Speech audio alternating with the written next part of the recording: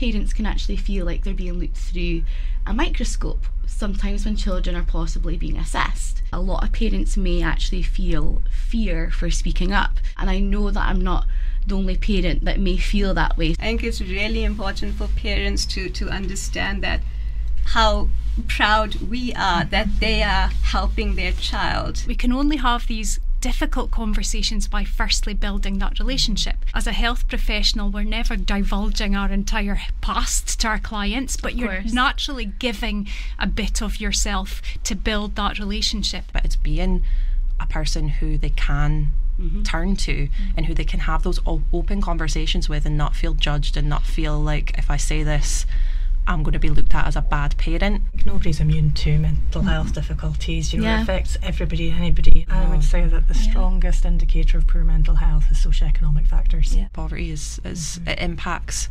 You think it just impacts the little things that you really think about, like food, heating, but it impacts the social development because it does isolate them significantly from that opportunities in their community and within school. Whenever we ask parents how they're doing, it's not to judge them, or it's basically we want to know what's going on so we can support them. So I'm doing a lot of work with PEEP at the moment, which is a parenting programme, and that really builds on parents' relationships with their children. I think there's a lot of stigma against mental health and having a label or a diagnosis, but it's nothing to be ashamed of or to be afraid of. We're not there to judge people or their children. People need to come together and, to remember that we do have that power and to not feel abandoned, because no matter what, we have each other.